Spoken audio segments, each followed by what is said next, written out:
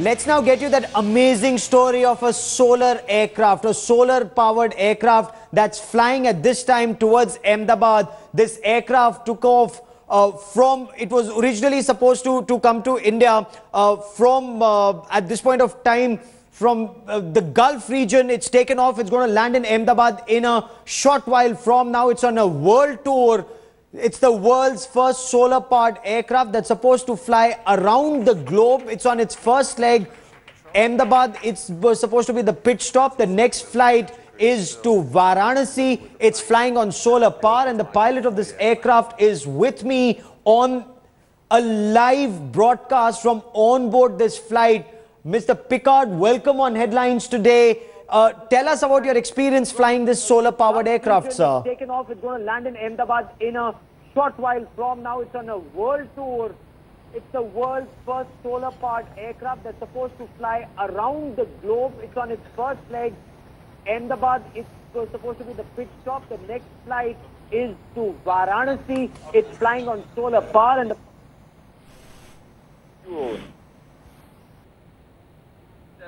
It is an amazing airplane because it flies only on solar power. I have no fuel on board, zero fuel. And this airplane is charging the batteries right now with the sun, so I can continue to fly at night. And this is a huge innovation showing how much the renewable energies and the clean technologies are now mature. We can do incredible things with solar power. And not only for airplanes, but also, of course, on the grounds. We would like to inspire as many people as possible to also use solar power for their life, to propel electrical cars and for their house. This is the meaning of this Solar Impulse Round the World project.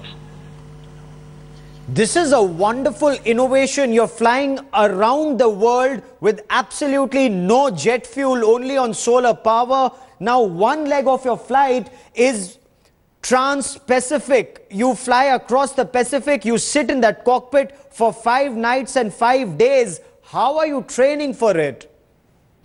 Headline Television, did you read my answer? Loud and clear.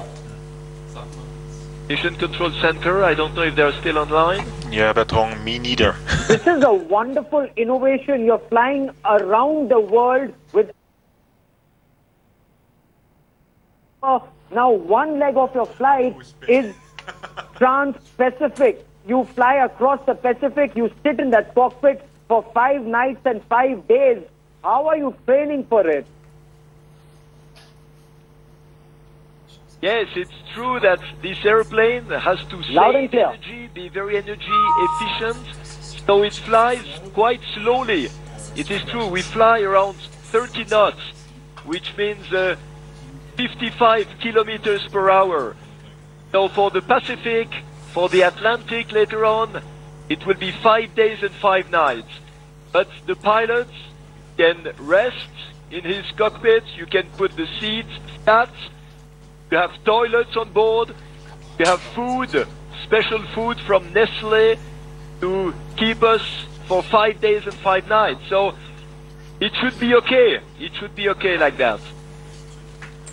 Wish you all the best for an outstanding flight, and that's real new innovation. We continue to track the story very closely.